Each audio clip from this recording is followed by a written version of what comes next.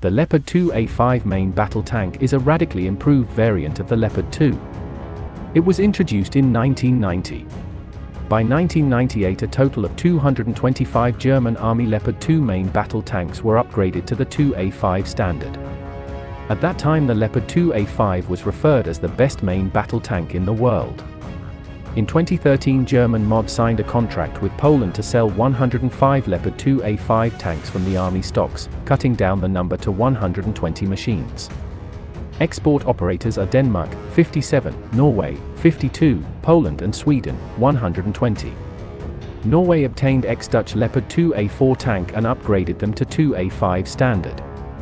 The 2A5 has significantly improved armor protection comparing with its predecessor. Turret is fitted with a wedge-shaped add-on modular armor. Add-on modular armor panels were also fitted at the front of the hull. Damaged armor modules can be easily replaced in field conditions. New side skirts were fitted and interior of the vehicle is lined to prevent spalling. The Leopard 2A5 also received a more powerful armament. It is fitted with improved 120mm L44 smoothbore gun. Fire control system of this MBT was also improved. Secondary armament is similar to that on the Leopard 2 and consists of two 7.62mm machine guns. One of them is coaxially mounted with the main gun, while another is placed on top of the roof.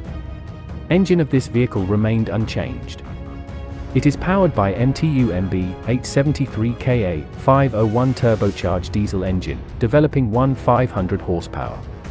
Engine and transmission are built into one module and can be easily replaced in field conditions. The Leopard 2A5 can be fitted with a deep wading kit.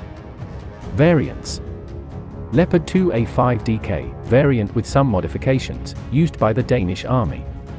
In terms of capabilities, this variant equals to a newer Leopard 2A6, but retains the same gun. In 2000, Denmark acquired a 57 German Leopard 2A4 tanks. In 2002 to 2005, a total of 51 of these tanks were upgraded to the -2A5 DK standard. Denmark lost 5 of these tanks during military actions in Afghanistan.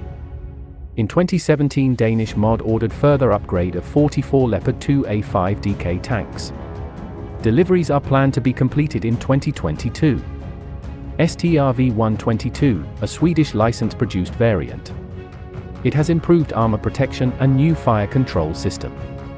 Leopard 2A6, further development of the Leopard 2A5, fitted with a longer gun.